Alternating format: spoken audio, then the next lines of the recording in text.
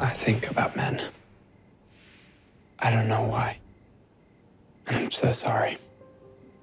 What did you, as director and writer, want to preserve about the book when you're turning it into a film? The honesty and the empathy and the complicated nature of the subject, you know, and the corporate safety and ideas-based therapy that Garrard went through. I was like, wow, all of it was motivated by love and a need to help. And that to me was kind of scary, that there was no real villains. It was just different people with different information and different understanding of the truth. Your parents signed you up for a program to fix you, but Garrard, you are a perfectly normal, very healthy teenage boy. I wanted to be a part of something that I think can help to instigate change, and I wanted to play this lovely woman who's an incredible mother.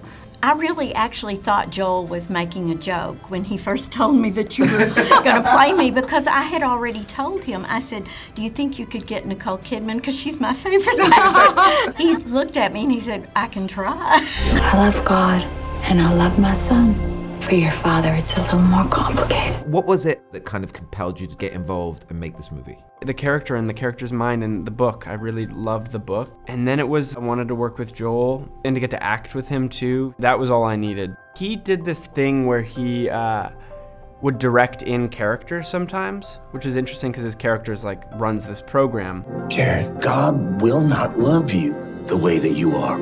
He said people wouldn't listen to him when he directed as Joel, but when he directed in character, everyone would shut up. To direct a movie is already insane, but to do it and act, how are you doing this? It was my first in terms of working with an actor who's also the director, who's also in the scene. But then you kind of just go with it. And he's such a good actor, so he's able to fine tune and give notes and then go straight back into the scene. It was born of necessity, but it was kind of fascinating. And it also helped me not to confuse myself by sort of jumping back and forth. So who's ready?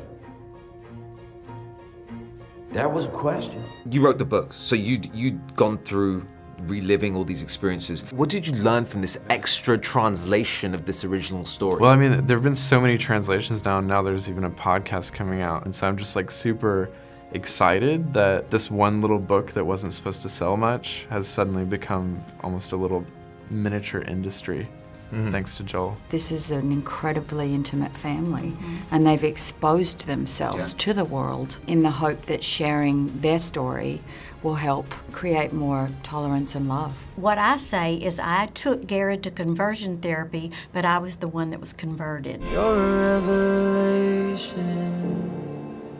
Won't you liberate me now?